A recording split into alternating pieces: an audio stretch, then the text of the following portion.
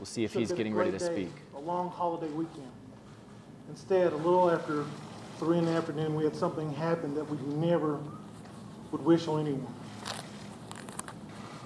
The Texas Department of Public Safety made an initial traffic stop at about 3:15 on I-20 yesterday afternoon, and their trooper was shot during that traffic stop. Our subject then proceeded into the city of Odessa,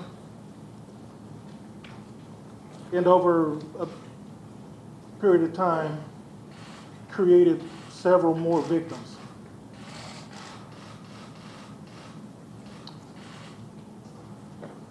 Initially, it was thought that there may have been multiple shooters, and that is because at some point this subject changed vehicles.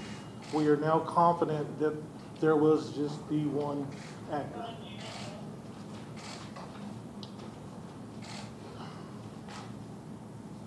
This is an ongoing investigation. It is active. There are still multiple crime scenes that are being worked. There are no definitive answers as to motive or reasons at this point. But we are fairly certain that the subject did act alone. You'll notice that I'm not naming this subject, and there's a reason for that. I refuse to. I'm not going to give him any notoriety for what he did. We'll provide that information to you, but not in this public stage. As we stand, 22 people are injured, 3 of them law enforcement. Very, very sadly, 7 people have been killed. 7 of our citizens. Those 7 victims have ranged in ages from 15 years to 57. Very sincerely, I say to those families, I offer my apologies and my condolences. My heart aches for all of you. I ask the city of Odessa, the state of Texas, and the nation to please lift up your hearts and send us your prayers. I thank everyone who has already done that. There has been a tremendous outpouring. Just to the local audience, please, with your show of support, you're going to the crime scenes and you're dropping off food and water, and that is much appreciated, but it is also hindering the investigation. So please, if we could stop that and just bring that stuff to a central location here at UTPB would be great. Also want to thank all the support we've gotten from other local, state, and federal law enforcement agencies. The outpouring of resources has been amazing. The cooperation while this incident was ongoing was amazing. Please understand this is a different type of active shooter that we were involved with because he was mobile. And that creates some very special type of issues. So my thanks go out to our brothers and sisters in Midland with the Ector County Sheriff's Office and the Midland County Sheriff's Office and the University of Texas Police Department and the Ector County Independent School District Police Department. And I could sit here all day and name those agencies, those local agencies and state agencies that helped out, and my heart is just filled with gratitude to each and every one of those professionals. So, to close out, I would invite everyone, the community, to join us here this evening at UTPB for our prayer vigil, which will start at 7 p.m. Thank you. Well, Chief, thank you. Thank you. We're proud of you.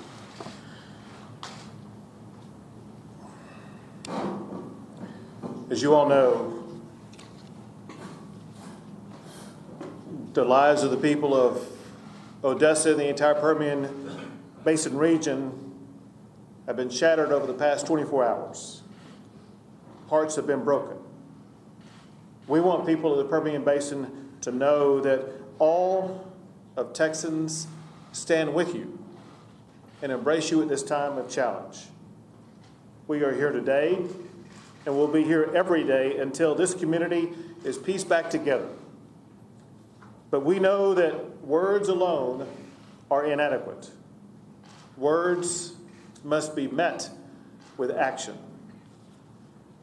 I want to thank the police chief for his tireless efforts over the past 24 hours in the robust and heroic response that he and his fellow law enforcement agencies and officers utilized to bring the gunman down and to quickly de-escalate the challenge and to literally save lives that could have been lost had it not been for the action of the collaborative effort by law enforcement. Along those lines, we cannot thank enough all of the first responders from all of the law enforcement agencies involved in this process to ensure that they were going to be able to do what was necessary to restore safety in this community. As governor, I particularly want to thank the Texas Department of Public Safety for what they did. We talk about this all the time, and that is, there is no such thing as a routine stop. The way all this began yesterday was with what would be categorized as a routine stop by the Texas Department of Public Safety, only for that stop to immediately escalate into gunfire by this killer, with a DPS officer being injured in the process. So I appreciate the way that the Texas Department of Public Safety steps up every single day, always prepared, knowing that their lives are on the line any stop they make, ensuring safety in our communities across the state. I also want to express my gratitude to the incredible healthcare providers in this region. They had to deal with probably what was their most challenging day ever, and they stepped up with collective calm and poise to make sure that they were able to heal the wounded as quickly as possible. I want to express my deepest sorrow for the families who have lost a loved one and for all the victims who have been wounded. The hurt you feel is incalculable, but you must hold on to the hope that you can also have. And we're seeing this already with the family of one of the victims. Some of you know that one of the victims is a 17-month-old child. And moments before coming in here, I received a text from the mother of this 17-month-old. I want to read you the text of what this mother wrote. She said, quote, "Thank you all for praying. This is all of our worst nightmare. But thank God she's alive and relatively well." She goes on to say that toddlers are funny because they can get shot but still want to run around and play. She says that we are thanking God for that. Her mouth is pretty bad, but will heal and can be fixed. Thankfully, it doesn't seem like her jaw was hit, just lip, teeth, and tongue. She is having surgery tomorrow to remove the shrapnel from her chest and to fix her lip and mouth and to get a better look at her tongue. We are thanking God for healing her and appreciate continued prayers. Well, I want her family to know that they can be assured of those prayers today, tomorrow, and every day as that young child continues her pathway to healing. Let me say this. I have been to too many of these events. As governor, the first one I went to was after the shooting in downtown Dallas that killed police officers as well as others. Then there was Sutherland Springs, where 26 people were killed. Then there was Santa Fe High School, where 10 people were killed. And then less than a month ago, there was a shooting in El Paso. Well, I'm heartbroken by the crying of the people of the state of Texas. I'm tired of the dying of the people of the state of Texas. Too many Texans are in mourning. Too many Texans have lost their lives. The status quo in Texas is unacceptable, and action is needed. After the shooting at Santa Fe High School, I signed more than 15 laws to make our schools safer from shooting attacks. In the immediate aftermath of the shooting in El Paso, I've worked with the Lieutenant Governor, the Speaker, as well as legislators. I've also worked with the victims as well as advocacy groups. We have been working on drafting solutions that can be taken by legislators as well as solutions that can be taken by the governor and the executive branch in Texas. Solutions that address racist hate attacks like what happened in El Paso. Solutions that will address keeping our community safer. Now, in the aftermath of this shooting and the unique aspects of this shooting, we must broaden our efforts to address the tragedy that has befallen Odessa, and we must do so quickly. We need solutions that will keep guns out of the hands of criminals like the killer here in Odessa, while also ensuring that we safeguard Second Amendment rights.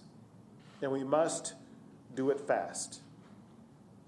Most of all, in the aftermath of what happened here in Odessa, we must replicate what we have seen in El Paso, Sutherland Springs, Santa Fe, and in Dallas. And that is, we must do what Texans do best. In times of tragedy, we unite. We come together. We support each other. We reinvigorate our community with the love that we have for one another. And knowing the Permian Basin the way that I do, I know that is exactly what's going to happen here in Odessa, in Midland, in the entire region. So thank you all as a community for what you will be doing to helping each other. And thank you to the heroic law enforcement officers and first responders for everything that you've already done.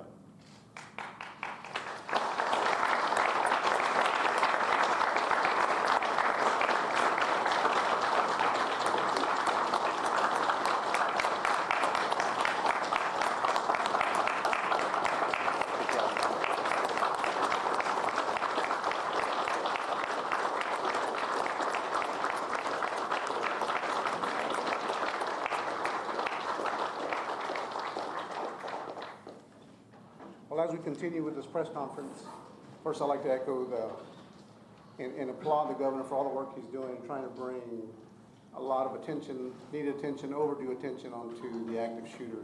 Scenes that we unfortunately work and having to respond to. As a regional director of the West Texas region, having to work 2 active shooter scenes in a matter of 28 days is unheard of in this, especially all in the West Texas region. So when we have things like this, incidents like this, it's important that we reach out to our partners.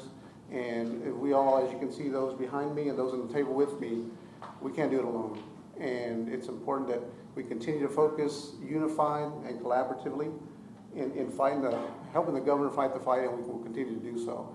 Just want to give an update on our trooper that was shot yesterday. At the grace of God that he survived the shooting. He went through a couple of hours surgery yesterday, and the doctors left there very optimistic that he will have a recovery, a full recovery after obviously a road ahead of some rehabilitation, but he will be fine.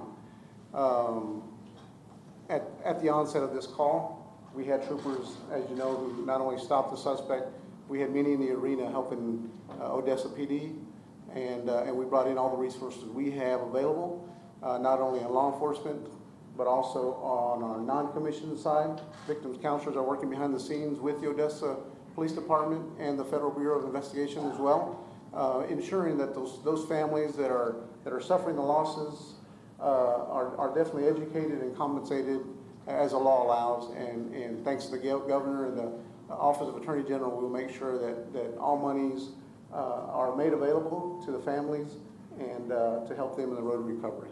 Thank you. along those lines, I want to emphasize one thing first is gratitude to the legislators from this region who can be very helpful in the effort of making sure that the victims and others get the resources they need. They're behind me, and I want to recognize the senator from this region, which is Senator Kel Seliger, and the House of Representatives member Brooks Landgraf, as well as regional representative senators, Senator Perry and Representative Craddock. They can all be extremely helpful in working with local families and local communities and local schools, as well as the healthcare providers, in providing information to us at the state level. So I urge you to be active in the next day, weeks, and months to come, in working with these representatives and senators to make sure that all of your needs are raised and addressed. With that, we'll pass it over to the federal official involved. Hello, my name is Christopher Combs. I'm the FBI Special Agent in charge. First, I want to commend the local law enforcement effort and the state effort here. There's no question that these are the true heroes. In the midst of a man driving down the highway shooting at people, local law enforcement and state troopers pursued him and stopped him from possibly going into a crowded movie theater and having another event of mass violence. I think that's the story of law enforcement that should be conveyed, of how heroic the chief's men and women are. So I want to commend them on that. The FBI is here, as we are now, almost every other week, supporting our state and local partners on an active shooter. We are now at every 2 weeks, almost every 2 weeks, an active shooter in this country. The FBI responds to them all to support our state and local partners. Here in Odessa, we have 130 FBI personnel supporting the chief, with help also from DEA and ATF and the Postal Service. There's another 45 federal agents here. So I have pledged all of federal law enforcement to support the chief and the commander, that we can help them on this. I know your questions are probably, is there a connection to terrorism in this? At this point, I can tell you we do not believe that there is any connection to any domestic or international terrorism. We are still working through that. We're conducting searches at this exact moment in time to make sure that there is nobody else even possibly connected with this. I support the chief's announcement. We do believe this is a single shooter. This was not a multi-shooter event. We have worked very closely in the past with DPS and the Texas Rangers. In fact, the very same team that worked at the Sutherland Springs mass shooting is the team that's here from the Rangers, along with the FBI team that did that crime scene as well. So the connection between the FBI, the DPS, Odessa Police is built on unfortunate experience of working together. We are all working together to make sure that this community is as safe as possibly can be. And we will be here for the duration of the time that the chief needs our services. And unfortunately, we will then get ready to go to the next active shooter, which is an unfortunate statement to make, but it seems like that's what we do. We respond to one after another of these horrible events. And we will always be here to support our local partners and help them through these horrible tragedies that we've seen here in Texas and across the country. Thank you, sir. Thank you. A few questions. Chief, could I ask you, do you believe that the gunman was going to go into that theater? Is that your belief? You know, there's no way of absolutely knowing that, but it begs the question, why go to the theater if you're not planning on entering the theater? And please understand that on a Saturday afternoon in Odessa, Texas, that is one of the most crowded places to be. Do you know what his initial motive was when he got that initial traffic stop? I do not. At this point, we do not. Is there any reason to believe that this could have been a planned attack? Again, the investigation is still ongoing, and there's a lot of questions that we just don't have answers to at this point. Do you feel that? Can you describe the moments in that shootout outside the movie theater? Can you describe that shootout? How long did it last? Did the shooter have a chance to reload? Was he saying anything to the officers that were there? Again, you know, all that is still under investigation. There are some videos that are out there, but I'm not going to get into that incident at this point. Okay, just point of order. We're gonna call on people to try to Raise your hand, and and then we'll call on you. Chief Tribune, there was also another crime scene we responded to in front of Abbott Stadium where an eyewitness told us that a blue pickup truck was shot by police officers and that it was involved in a chase earlier that evening. Do we know if that scene is connected to the shooting that happened earlier today? And if not, can you still tell us what happened in that situation? I have no information about the incident that you're talking about. Okay. What was the firearm used in the shooting and how did the suspect obtain it? Okay, the firearm was an AR type weapon, and as far as how he obtained it, that is still under investigation. Why did you make the stop in the first place? Why was he stopped in the first place? He stopped for a simple traffic violation. By DPS. By DPS for failed to signal required distance. Did he have any criminal What? record? I'm sorry? Criminal record? He's got, I believe there is some criminal record attached to his driver license that I'm sure that'll surface later. Right here, right here. Question for the governor. By coincidence today, a bunch of new gun laws went into effect in Texas that a lot of people see as weakening gun laws in Texas. What do you say to people who look at that and wonder if Texas is going the wrong direction to stopping more shootings? Well, for example, one of the laws that went into effect, and some deal with issues like this, and that is laws that ensure that school marshals, more school marshals will be able to have guns to keep schools safer. So some of these laws were enacted for the purpose of making our community safer. Is Texas doing enough to restrict guns like AR-15? Well, what we have been doing, especially in the aftermath of the shooting in El Paso, we've been meeting daily, in part with members of the legislature, in part with victims, in part with members of the community, in part with our federal counterparts. And we've been hammering out on a daily basis new additional solutions that we will be working to offer up, some by the governor, some by the executive branch, some by the legislature. But these will be new and different solutions that will work to de-escalate gun violence in Texas. Does it increase the sense of urgency to have 2 incidents like this within a month? Absolutely. Is the suspect from Odessa? Is the suspect from Odessa? The suspect has an Ector County address. In the front and glasses. Go ahead, sir. Sir, do you know of any reason why the subject would have been resistant being stopped? For example, were there outstanding warrants or unresolved criminal matters with him, as far as you know? As far as I know, there were no active warrants. Can you walk us through the timeline of who was shot? No, we can't actually, because it's a very chaotic situation when these things happen, and that is all being pieced together as we speak. Governor Abbott, one of the things that you said is that words must be met with action. One of the things that unify the shootings that you just mentioned, Dallas, Sutherland Springs, El Paso, Odessa, is an AR-style rifle. Is it time to ban these kinds of weapons? Yes, no, sir. This is the kind of thing that legislators are already talking about. It's one of the topics that was raised during the roundtable discussions that we had in El Paso. I do want to point out, however, I was going to say, I do want to point out, however, that some of the shootings have not involved AR. It's very important to understand that the shooting that took place at Santa Fe High School did not. The largest, they involved a shotgun and a handgun, as well as IED. The largest mass shooting we had in the state of Texas was at Luby's in Central Texas, involved only handguns. So I'm telling you that we're going to look, let me just answer your question. We're going to look at every issue. There's no issue that we will not look at. And we're going to be working with legislators to find out what the best solutions are for Texas. I'm going to go with the green right here. I would wager to say that every law enforcement officer behind you would say that they would rather go up against a person with a handgun, gentlemen, ladies, rather than someone with an assault rifle. Is that correct? And the people we also talk to are law enforcement officers. So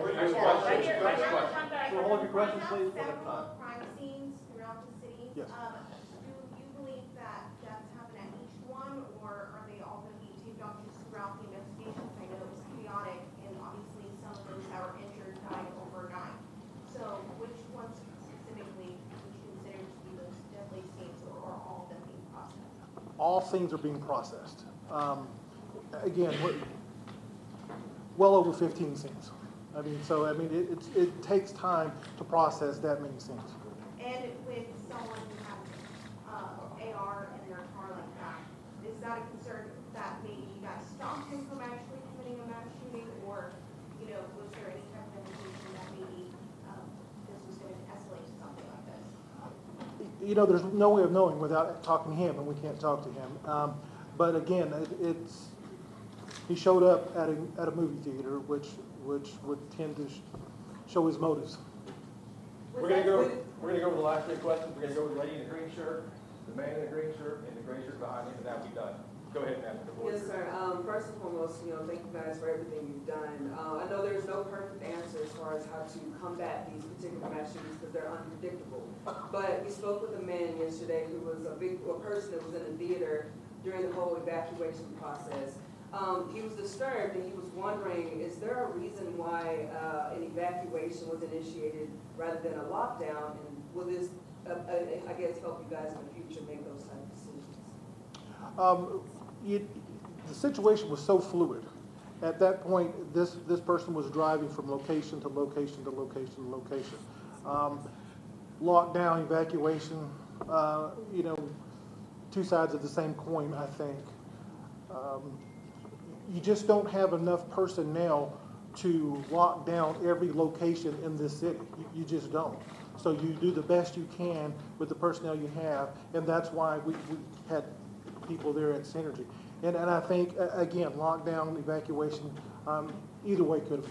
During that time, did you guys lose him while he was doing what he was doing? Absolutely. Absolutely. Next, we're gonna go with you, sir. Yeah.